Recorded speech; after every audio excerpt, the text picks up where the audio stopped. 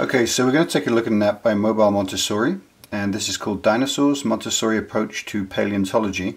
When you come onto the home screen, you get three different options on the right hand side, the lessons, the Dinosaurs, Activity 1 and Activity 2. But before we look at that, let's go ahead and look at some information. To enter the screen, you just have to answer a simple math problem on here, so we'll do that. And it takes you to a screen that shows you how the app works and kind of connects you to the social media of the company. So it tells you about part 1, part 2 and then part 3, but I'm going to show you that in the video. But it's good to have in case you come back and you're not sure how to use the app. So when we open this, we'll click on Dinosaurs, and lesson 1 is basically information all about the dinosaur. And if we stay on this one here, you can see we have Styracosaurus here, and it's a beautiful image of it with showing the comparison in size to man. And if you click on the plus sign, it'll go into a high definition image for you so you can look at it more closely. On the right hand side, we can pull up different types of information. Styracosaurus, which means spiked lizard, had a large horn on its snout and other large horns or spikes around its frill. These were thought to be used for defense or communication with other dinosaurs. And you can go down these and look at every different part. Styracosaurus was 18 feet or 5.5 meters in length and weighed about 2 tons. Styracosaurus ate mostly plants. Styracosaurus lived during the late Cretaceous period. And then it shows you where the fossils have been found. And then you can click through the dinosaurs up here simply by scrolling backwards and forwards and go on to any dinosaur that you'd like to look at. And T-Rex is my kid's favorite, of course, so they look at this one all the time because he's scary.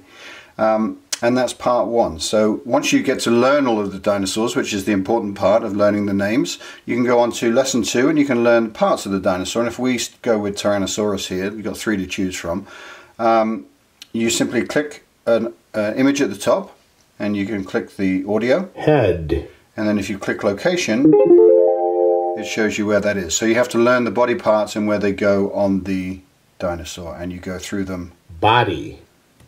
Like that. And you can go back to a complete image. And go back out again, and you can do that for those dinosaurs down there. Go to activity level 2. We've got puzzle shapes and activity, and if we click on this one here, you'll see that we are looking for the objects that is flashing, and once you find them, you just touch them and it tells you what they are. In this case, the feet. Eyes. Body. So again, you're learning all of the body parts for the beak, dinosaur. Frill. Tail. And you continue to do that until you complete the dinosaur, and we go back out. Sorting shapes activity is the next one. And what we do here is we have the name of the dinosaur at the top, as you can see up here. This image flashing right here. And we're trying to find that and the dinosaur that goes there, and we simply Pteranodon. Touch them and they go into their spot. Pachycephalosaurus. And obviously, I don't think there are many adults out there that know the names of all of these dinosaurs, including myself, but my kids probably will learn these before I do by using this app. Triceratops. And you continue through that, and once you clear this screen, another screen of dinosaurs will appear as well, so there's even more dinosaurs to learn.